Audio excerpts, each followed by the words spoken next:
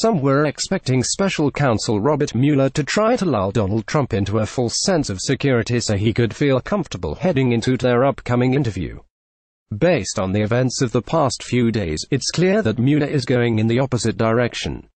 AG's suddenly putting so many cards on the table, it's fair to say that helps outright taunting Trump ahead of their interview. There's a reason for this, and it reveals a lot about the state of the criminal case against Trump. In the past few days we've learned that everyone from Attorney General Jeff Sessions to CIA Director Mike Pompeo to former FBI Director James Comey to former Acting Attorney General Sally Yates has been interviewed by Mueller. Some of these interviews took place last week, some of them last year, but they're all hitting the headlines right now.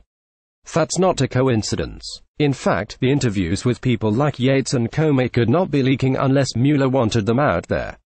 So it's fair to assume that all of these interviews are being leaked by Mueller right now. But why this news is certainly making the resistance feel good about where things are headed.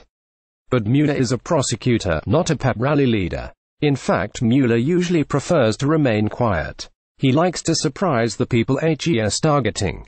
So why is he suddenly taunting Trump by revealing just how much damning evidence and testimony HES amassed, even as HES demanding that Trump sit with him for an interview that appears to be the point? Robert Mueller has concluded, for whatever reason, that Donald Trump is going to have to grant him the interview no matter what. Instead of trying to get Trump to let his guard down, HES trying to make sure Trump is rattled heading into the interview. Is he trying to go Trump into defensively blabbing during the interview? Is he trying to bait Trump into tweeting something incriminating ahead of the interview? Only Mueller knows for sure. But we do know that Mueller now wants Trump as rattled as possible. The stakes just got even higher. Keep up to date with the latest Palmer Report articles via email.